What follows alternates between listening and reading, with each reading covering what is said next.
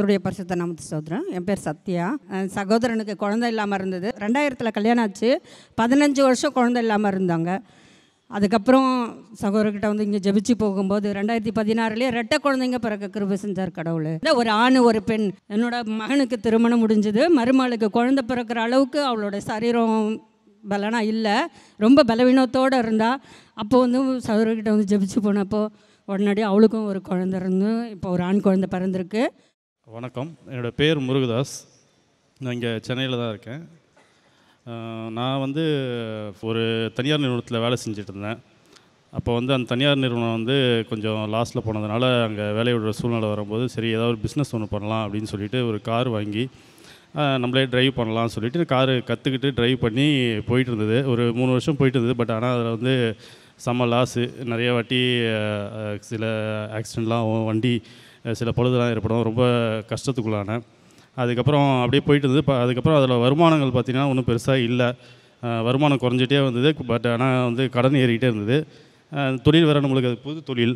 அதனால் என்ன பண்ணுறதுன்னு தெரியாமல் கடைசி கட்டத்தில் வந்து என்னால் ஒன்றும் முடியல. பார்த்தா அந்த டைமில் எங்கள் அப்பாவுக்கு வேறு கேன்சர் வந்துருச்சு. அந்த டைமில் என்ன பண்ணுறதுன்னு தெரியாமல் சரின்னு சொல்லிவிட்டு அடுத்த மாதம் வந்து எஃப்சி அதுக்கு ஒரு 40-50 ரூபா செலவாகும். எதுவுமே பண்ண முடியாத சூழ்நிலை. அந்த டைமில் தான் வந்து சரி காரை விற்றுடலாம் அப்படின்னு சொல்லிட்டு என்னோடய மனைவி சொன்னாங்க. அது காரை விற்று கொஞ்சம் காசு வந்தது. பட் ஆனால் கடனை அடைக்கிற மாதிரி இல்லை. எங்கள் அப்பாவோட மருத்துவ செலவுக்கு அப்படியே இது பண்ணுறதுக்கு அப்படின்னு. அதுக்கப்புறம் வீடு காலி பண்ண வேண்டிய சூழ்நிலை ஆயிடுச்சு. அதுக்கப்புறம் தங்கறதுக்கு கூட ரொம்ப ஒரு சொந்தக்காரங்க வீட்டில் தான் ஒரு சின்ன இடத்துல நான் உறங்குற அளவுக்கு ஒரு சின்ன இடம், அதில் தான் இருந்தேன். எனக்கு வேலை எதுவுமே கிடையாது. நான் இதுக்கு முன்னாடி ஒரு தனியார் நிறுவனத்தில் வேலை செஞ்சேன். அந்த எக்ஸ்பீரியன்ஸ் இருந்தது. சரி அதை ஏதாவது ட்ரை பண்ணலாம். பட் ஆனால் எங்கள் அப்பாவுக்கு கேன்சர், ரொம்ப இக்கட்டான சூழ்நிலை, என்ன பண்ணுறதுனே தெரியல.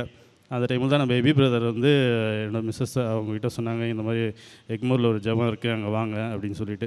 ஸோ அங்கே வரும்போது வந்து பார்த்திங்கன்னா என்னால் இதுக்கப்புறம் நம்ம வாழ்க்கையில் வந்து எதுவுமே பண்ண முடியாதுன்ற ஒரு சூழ்நிலை, பயங்கரமான சூழ்நிலை இருந்தது. ரொம்ப ஃபெட்டப்பில் இருந்தேன். ஸோ அந்த டைமில் அங்கே வந்துட்டு நான் ஜபிச்சுட்டு வெளியில் வந்துட்டு கிட்டத்தட்ட ஒரு 10 டேஸில் வந்து ஒரு தனியார் நிறுவனத்தில் நல்ல போஸ்ட்டில் ஒரு நல்ல சம்பளத்தில் எனக்கு வேலை கிடச்சிது. இப்போ கிட்டத்தட்ட ஒரு 11 மந்த்ஸில் நான் எல்லா கடனையும் அடைச்சிட்டேன். எல்லாமே இருக்கிற மாதிரி ஒரு செட்டில்டான ஒரு வாழ்க்கை. இது எல்லாமே வந்து கர்த்தரால் தான் எனக்கு கிடச்சிது. நன்றி.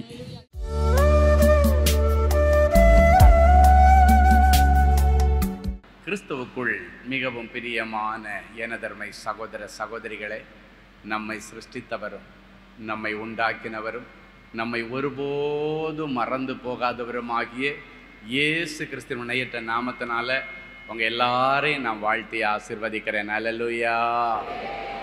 எல்லாரும் சந்தோஷமாக இருக்கீங்களா? இந்த நாளிலும் ஆண்டவருடைய பாதப்படியில் அமர்ந்து, ஆண்டவரே, நான் சொல்லுகிற வார்த்தையை சொல்லி பிள்ளைகளை ஆசீர்வதிக்கிற தைரியம் எனக்கு கிடையாது. அது என் பிள்ளைகளுக்கு சமாதானத்தையோ நன்மையோ கொண்டு வராது. உம்முடைய வார்த்தை தான் என் பிள்ளைகளுக்கு வாழ்வு கொடுக்கும். தேவ சமூகத்திலே ஜபத்திலே தரித்திருந்த பொழுது கர்த்தர் நம்மை ஆசீர்வதிக்கும்படி கொடுத்த மங்கள வார்த்தை எண்ணாகமத்தின் புஸ்தகம் 24ஆம் அதிகாரம் 1-2 ஆகிய வசனங்கள் வாசிப்போமா? இஸ்ரவேலை ஆசீர்வதிப்பதே கர்த்தருக்கு பிரியம் என்று பிலேயாம் கண்டபோது அவன் முந்தி செய்து வந்தது போல நிமித்தம் பார்க்க போகாமல் வனாந்தரத்திற்கு நேராக தன் முகத்தை திருப்பி தன் கண்களை ஏறெடுத்து இஸ்ரவேல் தன் கோத்திரங்களின்படியே பாளையம் இறங்கி இருக்கிறதை பார்த்தான். தேவ ஆவி அவன் மேல் வந்தது. இஸ்ரவேலை ஆசீர்வதிப்பதே கர்த்தருக்கு பிரியம் என்று பிலேயாம் தீர்க்கதரிசி கண்டுகொண்டான். இஸ்ரவேலை ஆசீர்வதிக்கிறது தான் ஆண்டவருக்கு பிடிக்கும். இஸ்ரவேல் என்றால் ஆண்டவரால் ஆசீர்வதிக்கப்பட்ட பிள்ளைகள். இஸ்ரவேல் கோத்திரத்தை என் சனம் என்று ஆண்டவர் உரிமை பாராட்டுகிறதை நாம் பார்க்கிறோம். மோசேயின் காலங்களிலே ஆண்டவர் இஸ்ரவேல் லட்சக்கணக்கான ஜனங்களை எகிப்தின் அடிமைத்தனத்திலிருந்து விடுதலையாக்கி பாலும் தேனும் ஓடுகிற நலமும் விசாலமுமான தேசத்திற்கு கொண்டு வருகிறார். வழியிலே அநேக தடைகள் இருந்தது, யுத்தங்கள் இருந்தது. இதையெல்லாம் தாண்டி அவர்கள் கிட்டத்தட்ட யோர்தான் நதிக்கரை வரைக்கும் வந்தாச்சு. யோர்தானை தாண்டினா அதன் பிறகு நமக்கு கானான் தேசத்துக்குள்ளே போயிடலாம். கடைசி இடம் வரைக்கும் வந்தாச்சு. அப்பொழுது அவர்களுக்கு ஒரு பெரிய சவால் ஒன்று நிற்கிறது. அந்த பட்டணத்தை ஆளுகை செய்யக்கூடிய ராஜா இந்த இஸ்ரவேல் ஜனங்களை சபிக்கும்படிக்கு. ஏன்னா இத்தனை திரளான லட்சக்கணக்கான ஜனங்கள்கிட்ட சண்டை போட்டு ஜெயிக்க முடியாது. அதனால இந்த ஜனங்களை சபிச்சு அழிச்சிட்டேன்னா நம்ம நிம்மதியாக இந்த மோவாப் பட்டணத்தில் அரசாட்சி செலுத்தலாம் என்று நினைத்து அந்த பட்டணத்தில் இருக்கிற பெரிய தீர்க்கதரிசியாகிய பிழையாம தேடி போகிறார். போயிட்டு இந்த ஜனங்களை நீ சபிப்பதற்கு உனக்கு என்ன வேணாலும் நான் கூலி பேசுகிறேன், எவ்வளோ வேணாலும் லஞ்சம் தர்றேன், ஆனால் இந்த ஜனங்களை நீ சபிக்க வேண்டும் என்று சொல்லி கூலி பொருத்தி அப்படி கூட்டிட்டு வர்றாரு. இவனும் வேற வழியில் ராஜா ஆச்சேன்னு சொல்லிட்டு அந்த ராஜாவுடைய ஆளுங்கைக்கு கட்டுப்பட்டு வந்துட்டு இருக்கும் பொழுது பரலோகத்தின் ஆண்டவர் பார்க்குறாரு. என் பிள்ளைகளை ஆசீர்வதிக்கிறது தானே இவனுக்கு நான் அபிஷேகம் பண்ணி வச்சிருக்கிறேன். இவன் எப்படி பணத்துக்காக இந்த ராஜாவுக்கு கட்டுப்பட்டு என் பிள்ளைகளை எப்படி இவன் சபிக்க போகலான்னு சொல்லி அவனை தடை பண்ணுறதுக்கு உருவின பட்டயத்தோடு தேவதூதனை அந்த இடத்துல இறங்கி வர வைத்தார். அல்லேலூயா. கடைசியாக தடையெல்லாம் தாண்டி மோபாப் சமவெளிக்கு பின்னால் இருக்கிற மலையில் ஏறி நின்றுட்டான். தீர்க்கதரிசி மேலே நிற்கிறான். ஜனங்கள் எல்லாம் பரவி கிடக்கிறார்கள். அவன் வந்து நின்று அவர்களை ஆசீர்வதிக்க தொடங்கின பொழுது அவன் மேல் கர்த்தருடைய ஆவியானவர் வந்து இறங்கி என்னெல்லாம் வார்த்தை சொல்லி தன் பிள்ளைகளை ஆசீர்வதித்து இந்த கானான் தேசம் என்கிற புதிய வாழ்க்கைக்குள்ளால் அனுப்ப வேண்டுமோ, கானான் தேசத்து பார்டரில் வந்து நிற்கிறாங்க. பல 430 வருஷங்கள் அவர்கள் 3-4 தலைமுறையாய் அனுபவித்த கொடுமைகளுக்கெல்லாம் முடிவு வந்து இப்ப நீங்க போகிற வாழ்க்கை இனி இப்படிப்பட்டதாய் இருக்க வேண்டும், இனி உங்களுக்கு சாபங்கள் இல்லை, அடிமைத்தனம் இல்லை என்று அவர்களை ஆசீர்வதித்து அனுப்பும்படிக்கு தீர்க்கதரிசி வந்து நின்ன உடனடியாக கர்த்தருடைய ஆவியானவர் அந்த தீர்க்கதரிசி மூலமாக நின்று சில ஆசீர்வாதங்களை கூறினார். அந்த ஆசீர்வாதங்களை தான் கர்த்தர் இன்றைக்கு உங்களுடைய சிரசிலை வைத்து ஆசீர்வதிக்க சொன்னார். அல்லேலூயா. அவன் வந்து நின்று முதல்ல சொன்ன காரியம், இஸ்ரவேலை ஆசீர்வதிப்பதே கர்த்தருக்கு பிரியம். அவன் கண்டு கொண்டான் எப்படி இந்த ஜனங்களை சபிக்கணும்னு சொல்லும் பொழுது ஆண்டவர் உருவின பட்டயத்தோடு தேவதூதனை நிறுத்தி, ஜாக்கிரதை, என் பிள்ளைகளுக்கு நீ சாபம் சொல்லக்கூடாது, என் பிள்ளைகளை நீ ஆசீர்வதிக்கணும், ஆசீர்வதிக்கிறதுக்கு தான் உனக்கு நான் அபிஷேகம் பண்ணி இருக்கிறேன். என் அன்பு சகோதரனே சகோதரியே, யாராவது உங்களை பார்த்து சாபம் போட்டா அது ஆண்டவருக்கு பிடிக்காது. வேதம் சொல்லுகிறது, உன்னை ஆசீர்வதிக்கிறவர்களை நான் ஆசீர்வதிப்பேன். யாராவது உன்னை சாபம் போட்டாங்கன்னா நான் அவங்கள சபிச்சிடுவேன் அப்படின்றார். அப்படின்னா எவ்வளவு அன்புள்ள ஆண்டவரை நான் பெற்றிருக்கிறோம். யாராவது உங்களை பார்த்து நீ நல்லா இருன்னு சொன்னா அது ஆண்டவருக்கு பிடிக்கும், சொன்னவங்களே சேர்த்து ஆசீர்வதிப்பாரு. யாராவது ஆண்டவருடைய பிள்ளையாகி உன்னை சாபம் போடணும்னு நினைச்சா ஆண்டவரே அவங்கள சபிச்சிருவாரு. அப்படிப்பட்ட நல்ல இருதயம் கொண்ட ஆண்டவரை இன்றைக்கு நீங்கள் தேடி வந்திருக்கிறீர்கள். ஹல்லேலூயா. இன்னைக்கு நிறைய வீட்டில் பார்த்தீங்கன்னா தாய் தகப்பனே பிள்ளைகளை சபிக்கிற நிலைமை.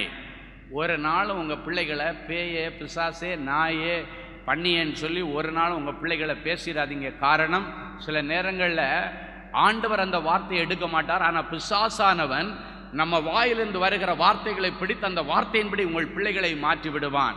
எனவே ஒரு நாள் உங்கள் பிள்ளைகளுக்கு அப்படிப்பட்ட சாபமான வார்த்தைகளை நீங்கள் சொல்லக்கூடாது. எனக்கு நிறைய தாய் தகப்பன் சனியம் போய் இப்படி ஒன்று வந்து வாச்சிருச்சே அப்படின்னு நீங்கள் சொன்னீங்கன்னா சில நேரங்களில் அந்த பிள்ளைகள் அப்படியாய் மாறிவிடுவதற்கு வாய்ப்பு இருக்கிறது. எனவே தான் ஆண்டவருடைய பிள்ளைகள், உங்கள் பிள்ளைகளை நீங்கள் ஆசீர்வதிக்கணும். உங்கள் பிள்ளைகள் என்ன கெடுதல் பண்ணினாலும் என்ன பாவம் பண்ணினாலும் ஒரு நாளும் சபிக்கக்கூடாது. சில நேரத்தில் வேதனை பெருகும் பொழுது சில தாய் தகப்பன் சொல்கிறத பார்த்துருக்கலாம், ஏண்டா இப்படியெல்லாம் நீ இருக்கிற, இதுக்கெல்லாம் உனக்கெல்லாம் சாவு வராதா, அப்படியெல்லாம் பேசுகிறதை இன்றைக்கு நாம் பார்த்து கொண்டிருக்கிறோம். சில குடும்பத்தில் மனைவிமார்களே புருஷனை சபிப்பாங்க, நீ போகிற வழியில் ஆக்சிடென்ட் ஆகும் சாவுன்னுவாங்க, சபித்து அனுப்புவார்கள். ஆனால் புருஷன் செத்ததுக்கு அப்புறம் தான் தெரியும் தன்னுடைய நிலைமை. சில புருஷன்மார்கள் இள வயதில் இறந்ததுக்கு பிறகு அந்த வாலிப விதவைகள் வந்து என்கிட்ட கதறதை பார்த்துருக்கிறேன். எனவே ஒரு நாள் உங்களுடைய புருஷன்மார்களுக்கு அப்படிப்பட்ட சாப வார்த்தைகளை நீங்கள் சொல்லக்கூடாது. மனைவிமார்களை சர்வசாதாரணமாய் சபிக்கிற அநேக புருஷன்மார்கள் உண்டு. தேவனுடைய பிள்ளைகளுடைய வாயிலிருந்து சாபத்தின் வார்த்தை வரக்கூடாது. இதில் இன்றைக்கு நீங்கள் உறுதியாக இருக்க வேண்டும். உங்களுடைய வாயிலிருந்து அடுத்தவங்களை ஆசீர்வதிச்சா அது உங்களுடைய புருஷனோ, மனைவியோ, பிள்ளைகளோ, உன்னுடைய பெற்றோரோ, இல்லை நம்முடைய சொந்த பந்தங்களோ, அண்ணனோ, தம்பியோ, பக்கத்து வீட்டுக்காரங்களோ யாராக இருந்தாலும் பரவாயில்லை, சாபம் என்கிற வார்த்தை இனி உங்களுடைய வாழ்க்கையில் வரக்கூடாது. இன்னைக்கு இந்த வேத பகுதியை தியானிக்கும் போது நான் ஆண்டவர்கிட்ட கேட்டேன், ஆண்டவரே, நிறைய குடும்பங்களில் சில பழைய சாபங்கள் எல்லாம் இருக்குது. அந்த சாபங்கள் எல்லாம் இன்னைக்கு இருக்கிறதுனால சில குடும்பங்களில் சில நல்ல காரியம் நடக்கலைப்பா, நிறைய தடைகள் இருக்குது, கல்யாணம் நடக்கலை, பிள்ளைகளுக்கு ஒரு நல்ல வேலை கிடைக்கல, தொடர்ந்து குடும்பத்தில் இள வயதில் மரணங்கள் வந்துக்கிட்டே இருக்குது. அதனால் சாபத்தை விரும்பாத ஆண்டவர் இன்னைக்கு வர்ற எல்லாருடைய பழைய அந்த சாப லிஸ்ட்டை மட்டும் ஒன்று கிளியர் பண்ணி என் பிள்ளைகளை இன்றைக்கி நீங்கள் ப்ளஸ் பண்ணுவீங்களா ஆண்டவரேன்னு நான் கேட்டேன். ஆண்டவர் சொன்னார், கண்டிப்பாக நான் செய்கிற மகனேன்னு சொன்னார். அல்லேலூயா. உங்கள் ஒவ்வொருவருக்கு பின்னணியில் நிறைய சாபங்கள் இருக்கலாம். அது ஒருவேளை நீங்கள் சம்பாதிச்சதாக இருக்கலாம், உங்களுடைய பெற்றோர்கள் சம்பாதிச்சதாக இருக்கலாம், மூதாதையர்கள் சம்பாதிச்சதாக இருக்கலாம். இந்த சாபங்கள் வரும் பொழுது ஒரு அடி எடுத்து வச்சா 4 அடி சறுக்கும், ஒரு ஸ்டெப்பு முன்னேறலான்னு போனால் 4 ஸ்டெப்பு பின்னால் வலிக்கும். உங்கள் எல்லாரையும் ஆசீர்வதிக்க ஆண்டவர் சொல்லும்போது நான் சொன்னேன், ஆண்டவரே இந்த வசனங்களின்படி என் பிள்ளைகளை நான் ஆசீர்வதிக்கிறேன். ஆனால் எனக்கு ஒரு ஆசை, இன்னைக்கு வரைக்கும் என்னுடைய பின்தொடர்ந்து வருகிற எல்லா சாபங்களுக்கும் இன்னைக்கு நீங்கள் முடிவு கட்டணும். அப்போ ஆண்டவர் சொன்னார், கர்த்தர் அவர்கள் மேல் அன்பு கூர்ந்தபடியினால் அந்த சாபங்களை எல்லாம் ஆசீர்வாதமாய் மாற பண்ணினார்.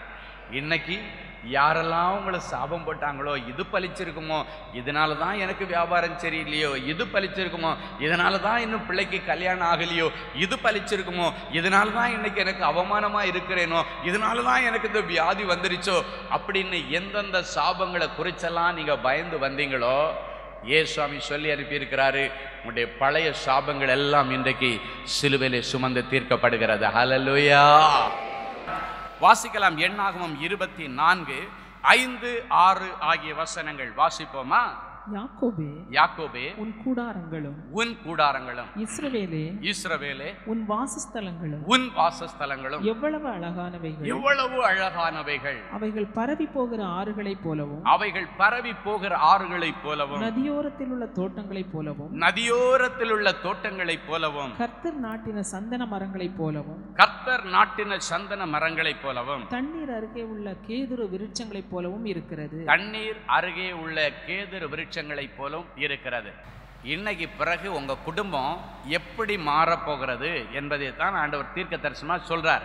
ஒரு புதிய ஆரம்பத்தை ஆண்டவர் இஸ்ரவேல் ஜனங்களுக்கு ஆரம்பிக்கும் பொழுது இதுக்கு மேல உங்க குடும்பத்தில் உள்ள அலங்கோலங்கள், உங்க குடும்பத்தில் உள்ள அருவருப்புகள் எல்லாம் மாறி இன்னைக்கு பிறகு உங்க வீடு ஒரு குட்டி பரலோகமா அழகுள்ளதா இருக்கட்டும் என்று சொல்லி தீர்க்கதரிசி மூலமாக ஆசீர்வதித்தார். அதே வார்த்தை இன்றைக்கு இந்த தீர்க்கதரிசி மூலமாக உங்க சிரசில் ஆண்டவர் வைக்க விரும்புகிறார். அல்லேலூயா. யாக்கோபே உன் கூடாரங்களும் இஸ்ரவேலே உன் வாசஸ்தலங்களும் எத்தனை அழகானவைகள் அப்படின்னா, ஆண்டவர் கொடுக்க போகிற அந்த கானான் வாழ்க்கை, புதிய வாழ்க்கையில உனக்கு நல்ல கூடாரங்கள், வாசஸ்தலங்கள், வீடுகள், சொந்த வீட்டு வாய்ப்புகள் எல்லாவற்றையும் ஆண்டவர் தருவார். ஆண்டவர் அனுப்புறதுக்கு முன்னால சொல்றாரு, நீ கட்டாத வீட்டிலே குடியிருப்பாய், சகல வஸ்துக்களாலும் நிரம்பின வீட்டை நான் உனக்கு கொடுப்பேன் என்று சொல்லி அந்த தீர்க்கதரிசி மூலமாக சொல்லி ஆசீர்வதித்து அனுப்புகிறார். அதுவும் அந்த வீடுகள் அழகுள்ளதாயிருக்குமா. வீடு என்று சொல்லக்கூடியது உங்களுடைய பில்டிங்கை குறிக்காது, வீட்டுக்குள் இருக்கிற உன்னுடைய குடும்பத்தை தான் குறிக்கும். வீடு என்றால் உன் குடும்பம் என்று அர்த்தம். இதுவரைக்கும் உன்னுடைய வீடு அலங்கோலமாய் இருந்திருந்தால் அந்த வீட்டை அழகுள்ளதாய் மாற்றுவாராம். உங்களை பார்த்து சொல்றாரு, உன்னுடைய கூடாரம், உன் வாசஸ்தலம், உன் குடும்பம், உன் பிள்ளைகள், உன் புருஷன் இனி அழகுள்ளவர்களாய் இருப்பார்களாம். அது ஆவிக்குரிய அழகும் உலக அழகும் ரெண்டும் சேர்ந்து அழகுள்ளவர்களாக உன்னுடைய குடும்பத்தை ஆண்டவர் நடத்துவார். இன்னைக்கு பிறகு நீங்க உங்க குடும்பத்தை அழகா நடத்துவீங்க. சிலர் சொல்லுவாங்க, அந்த அம்மா என்னைக்கு இந்த வீட்டுக்குள்ளால அடி எடுத்து வச்சு கல்யாணம் பண்ணிட்டு வந்தாங்களோ குடும்பத்தை அழகா கொண்டு போறாங்க, ரொம்ப அழகா அந்த குடும்பம் போயிட்டு இருக்கு. அதுக்கு முன்னாடி வரைக்கும் அவனுடைய புருஷன் வீட்டை ரொம்ப அலங்கோலமா பண்ணி வச்சிருந்தான். அது வரைக்கும் அவனோட வாழ்க்கை அலங்கோலமா இருந்துச்சு. என்னைக்கு இந்த பொண்ணை கல்யாணம் பண்ணிட்டு வந்தானோ அன்னைக்கு பிறகு இவங்க ரொம்ப அழகுள்ளவர்களாய் இருக்கிறார்கள், ரொம்ப அழகா அந்த குடும்பத்தை நடத்துறா. அந்த சாமர்த்தியத்தை கர்த்தர் உங்கள் பிள்ளைகளுக்கு, மனைவிமார்களுக்கு கொடுப்பார். எனக்கு அதுதான் ஃபர்ஸ்ட் பிளஸிங். சிலர் சொல்லுவாங்க, என் மனைவிக்கு சாமர்த்தியம் பத்தலை, இன்னைக்கு அந்த சாமர்த்தியத்தை கொடுப்பார். அழகா குடும்பத்தை நடத்துகிற ஒரு சாமர்த்தியம், அழகா மாமனார் மாமியாரை ஹானர் பண்ணி அந்த அண்ணிமார்களை எல்லாம் அழகா நடத்துகிற ஒரு கிருபையை ஆண்டவர் கொடுப்பார். ஏன்னா அந்த எகிப்து வாழ்க்கையில் அதெல்லாம் ரொம்ப மிஸ் ஆயிட்டு, அதெல்லாம் இல்லை. ஏதோ காலங்கள் ஓடினது என்ற நிலைமை மாறி ஒரு புதிய வாழ்க்கையை ஆண்டவர் அவர்களுக்கு கொடுக்கிறார். ஆண்டவர் உங்களுக்கு ஒரு புதிய ஆசீர்வாதத்தை கொடுத்து உங்க குடும்பம் இனி ரொம்ப அழகுள்ளதா இருக்குமா, ரொம்ப அழகா இருக்குமா. உன் கூடாரங்களும் உன்னுடைய குடும்பமும் உன் பிள்ளைகளும் ரொம்ப அழகா. இன்னைக்கு பிறகு நீங்க உங்க குடும்பத்தை அழகா கொண்டு போவீங்க. அதுக்குள்ள சாமர்த்தியம் அதான் ஆண்டவர் இன்னைக்கு கொடுக்க போறாரு. உங்க மனைவிமார்களுக்கு அந்த சாமர்த்தியத்தை ஆண்டவர் கொடுக்க போறாரு. இருக்கிறதுல மனரம்யா அழகா குடும்பத்தை எந்த கேவலமும் இல்லாம யாரிடத்திலையும் கையேந்தாம அழகா கொண்டு போற ஒரு அனுபவம் இன்னிலிருந்து உங்க வாழ்க்கையில ஆண்டவர் ஸ்டார்ட் பண்ணி வைக்க போகிறார். ஹல்லேலூயா. அதே போல் உங்களுடைய பிள்ளைகளுடைய வாழ்க்கை நேற்றைக்கு வரைக்கும் அலங்கோலமாக இருந்திருக்கலாம். இன்னிலிருந்து ரொம்ப அழகுள்ள வாழ்க்கையை உங்கள் பிள்ளைகளுக்கு ஆண்டவர் கொடுக்க போகிறார். ஹல்லேலூயா. சில பிள்ளைங்க சொல்லுவாங்க, எனக்கு என்னத்தை நல்ல மாப்பிள்ளை அமைய போகுது, எனக்கு அழகும் இல்லை கலரும் இல்லை. கலர் இருக்கிற எல்லாருக்கும் தான் நல்ல மாப்பிள்ளை அமையன்னா கலர் இல்லாதவங்களுடைய நிலைமை என்னதான் ஆகும். ஹல்லேலூயா. ஆமாம், ஏதோ ஒரு ப்ளஸ் பாயிண்ட் ஆண்டவர் உங்களுக்கு வச்சிருப்பார். நான் கருப்பாக இருந்தாலும் என் மனைவி என்ன சரின்னு சொல்கிறதுக்கு ஏதோ ஒரு ப்ளஸ் பாயிண்ட் என்னிடத்தில் இருந்திருக்கு. அந்த ஒரு ப்ளஸ் பாயிண்ட் உங்களுக்கு நல்ல வாழ்க்கை துணையை கொண்டு வரும். உங்கள் குடும்பம் அழகுள்ளதாய் மாறும். ஹல்லேலூயா. என் அன்பு தேவனுடைய பிள்ளைகளே, நல்ல தேவ செய்தியை கேட்டீர்கள், நல்ல சாட்சிகளையும் பார்த்தீர்கள். உங்களுக்கு மிகவும் பிரயோஜனமாக இருந்திருக்கும் என்று நான் கர்த்தருக்குள் நம்புகிறேன். இப்பொழுதும் நாம் யாவரும் கண்களை மூடி தேவ சமூகத்தை நோக்கி பார்ப்போம். எங்களை அருமையாய் நேசித்து வழிநடத்துகிற எங்கள் அன்பான நல்ல ஆண்டவரே, உமக்கு நன்றி. இந்த நல்ல மனமகிழ்ச்சியின் வேலைக்காக உமக்கு நன்றி செலுத்துகிறோம். இப்பொழுதும் எனக்காக யார் வழக்காடுவார்கள், எனக்காக யார் யுத்தம் செய்வார்கள், எனக்காக யார் பரிந்து பேசுவார்கள், என் சைடில் யாருமே இல்லையே, தட்டி கேட்க யாரும் இல்லாததுனால எல்லாரும் என்னை விழுங்க பார்க்கிறார்களே என்று சொல்லி அநேக பிள்ளைகள் மனம் கசந்து அழுது கொண்டிருக்கிறதை ஆண்டவர் பார்க்கிறேன். அப்படிப்பட்ட பிள்ளைகளுக்காக கண்ணீரோடு உம்முடைய பாதப்படியில் விழுந்து நான் ஜெபிக்கிறேன். யார் உன்னை கைவிட்டாலும் நான் உன்னை சேர்த்து கொள்வேன் என்று சொன்னவரே, என் அன்பு பிள்ளைகளுக்காக நீர் இந்த நேரத்தில் இறங்கி வாரும். யார் யார் இவர்களை விழுங்க பார்க்கிறார்களோ அவர்களுக்கு முன்பாக கர்த்தர் எழுந்தருளி நிற்பீராக. யார் யார் இவர்கள் கீழே விழுந்தா கை கொட்டி சிரிக்கலான்னு நின்று கொண்டிருக்கிறார்களோ அவர்களை ஒரு விசை கர்த்தர் கண்ணோக்கி பாரும். என் பிள்ளைகளுக்கு நீர் இன்றைக்கு விடுதலையின் நாயகனாக, அற்புதங்களை செய்கிற தேவனாக, அதிசயங்களை நடப்பிக்கிற தேவனாக, என் பிள்ளைகளுக்காக வழக்காடி யுத்தம் செய்து யாவற்றையும் செய்து முடிக்கிற தேவனாக நீர் இறங்கி வந்திருக்கிறபடியினால் உமக்கு நன்றி. எந்தெந்த காரியங்களை குறித்து என் பிள்ளைகள் கலங்கி கொண்டிருக்கிறார்களோ அந்த காரியத்தில் ஆண்டவர் ஒரு அற்புதத்தை நடப்பியும். என் பிள்ளைகளுடைய செல்வங்களை யார் யார் பிடுங்கி வைத்து கொண்டு கொடுக்காமல் இருக்கிறார்களோ அவர்களை சந்தித்து அவர்களிடத்திலிருந்து அதை மீட்டெடுத்து நீர் கொடுப்பீராக. இழந்து போனதை தேடவும் மீட்டு கொடுக்கவும் இந்த பூமியில் வந்தேன் என்று சொன்ன தெய்வம், இவர்கள் இழந்து போன செல்வங்கள், உடைமைகள், சொத்துக்கள், பெயர், புகழ் அத்தனையும் இவர்களுக்கு வாங்கி தருவீராக. இவர்கள் இழந்து போன அபிஷேகம் மறுபடியும் இவர்களுக்கு நீர் கொடுப்பீராக. ஆண்டவருடைய பெரிய தயை இவர்கள் மேலே தங்கியிருப்பதாக. வியாதியோடு கண்ணீரோடு விழுந்து கிடக்கிற என் பிள்ளைகளை கண்ணோக்கி பார்த்து, எனக்கு விருப்பம் உண்டு மகனே மகளே நீ சுகமாகு என்று உம்முடைய வார்த்தையை அனுப்பி அவர்களை குணமாக்கும். மரண கட்டுகளிலிருந்து என் பிள்ளைகளை நீர் விடுதலை ஆக்குகிறதற்காய் உமக்கு கோடி ஸ்தோத்திரங்களையும் நன்றி பலிகளையும் காணிக்கையாய் சமர்ப்பிக்கிறோம். கர்த்தருடைய நாமம் பலத்த துருகம், நீதிமான் ஓடி அதிலே சுகமாய் தங்கியிருப்பான் என்று சொன்னீரே. இயேசு என்கிற பலத்த துருகத்திற்குள்ளே ஓடி இவர்கள் சுகமாக, பாதுகாப்பாக, பத்திரமாக, ஆரோக்கியமாக, தீர்க்காயுசோடு தங்கியிருக்கட்டும். சொந்த வீடு இல்லையே என்று கதறுகிற பிள்ளைகளுக்கு ஆண்டவர் சொந்தமான ஒரு வீட்டை கட்டித்தாரும். வியாபார ஸ்தலம் வாடகை இடத்தில் இருக்கிறதே என்று அழுகிற பிள்ளைகளுக்கு சொந்த இடத்துல வியாபாரம் பண்ணுகிற கிருபையை இவர்களுக்கு தாரும். குடும்பத்தில் பிள்ளைகள் இன்னும் மனம் திரும்பலை, பிள்ளைகளுடைய லைஃப் செட்டில் ஆகலைன்னு அழுகிற பெற்றோருடைய கண்ணீரின் ஜபத்தை கேட்டு பிள்ளைகளுக்கு மனம் திரும்புதலையும் பிள்ளைகளுடைய எதிர்காலத்தை பிரகாசமாய் மாற்றி கொடுத்து அவர்களை கனம் பண்ணும். நிறைஞ்ச மனசில் இவர்களை ஆசீர்வதிக்கிறேன் இயேசுவின் மூலம் பிதாவே. ஆமென், ஆமென். கிறிஸ்துவுக்குள் அன்பானவர்களே, ஆண்டவராகிய இயேசு கிறிஸ்துவின் இனிய நாமத்தில் அன்பின் வாழ்த்துக்கள்.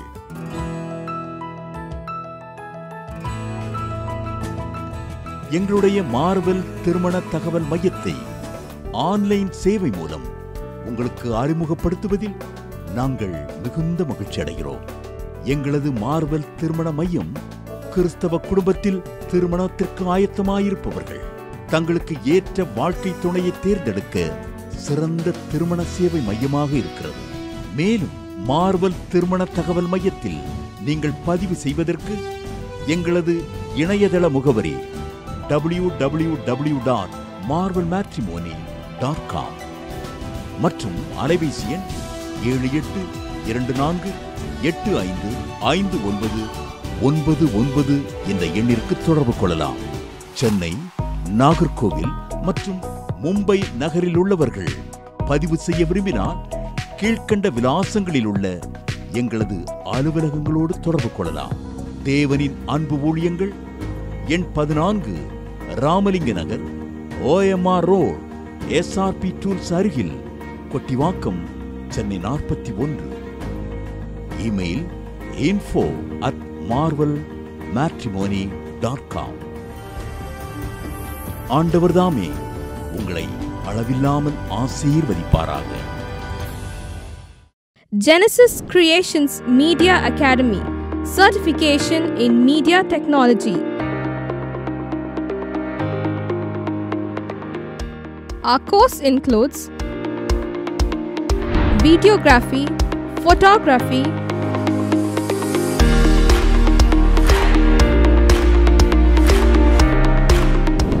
live video mixing,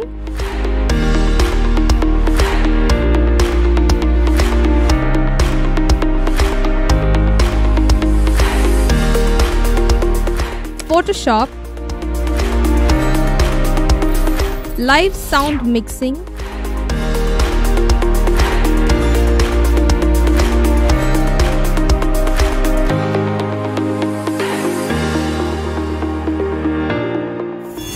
drone cinematography,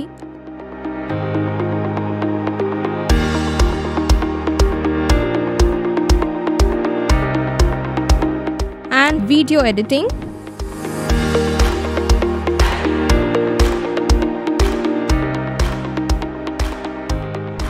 Praise the Lord. I welcome you all on behalf of Genesis Creations Media Academy. இந்த கோர்ஸ் நாங்கள் ஸ்டார்ட் பண்ணதுக்கான மெயின் ரீசன்ஸ் பார்த்தீங்கன்னா 3 பெனிஃபிட்ஸ் இருக்குங்க. ஃபர்ஸ்ட் பெனிஃபிட் பார்த்தீங்கன்னா இந்த கோர்ஸ் வந்து ஜஸ்ட் 3 months கோர்ஸ் தான். நீங்கள் 3 months இந்த கோர்ஸை நீங்கள் படித்து முடிச்சிடலாம். செகண்ட் பெனிஃபிட் பார்த்தீங்கன்னா இது வந்து ரொம்ப காஸ்ட் எஃபெக்டிவ். ஸோ நீங்கள் ஈஸியாக அஃபோர்ட் பண்ணி இந்த கோர்ஸை நீங்கள் படித்து முடிக்கலாம். மூணாவது பார்த்தீங்கன்னா இங்கே வந்து professional teaching with professional equipments கொடுக்குறோம். ஸோ நீங்கள் ஃப்யூச்சரில் எங்கேயாவது போய் ஜாப் ஜாயின் பண்ணாலும் சரி, இல்லை நீங்கள் வந்து பிஸ்னஸே ஆரம்பித்தாலும் சரி, அந்த ப்ரொஃபஷனல் எக்யூப்மெண்ட்ஸை ஹேண்டில் பண்ணுறதுக்கான ப்ரொஃபஷனல் ட்ரைனிங் நாங்களே உங்களுக்கு கொடுத்துருவோம். ஸோ நீங்கள் கோர்ஸ் முடிச்சுட்டு வெளியே போகும்போது உங்களுக்கு ஜாப் கைடன்ஸ் அண்ட் இன்டர்ன்ஷிப் நாங்களே கொடுத்துருவோங்க. ஸோ இதுக்கும் மேலே உங்களுக்கு ஏதாவது டீட்டெயில்ஸ் வேணும்னா நீங்கள் ஸ்டாஃபை காண்டாக்ட் பண்ணலாம். உங்களுக்கு எல்லா டீட்டெயில்ஸும் கொடுப்பாங்க. வாங்க நம்ம கிளாஸ் ரூமில் சந்திக்கலாம். Thank you. For further details, contact 7824850999 or visit our website at www.genesiscreations.in.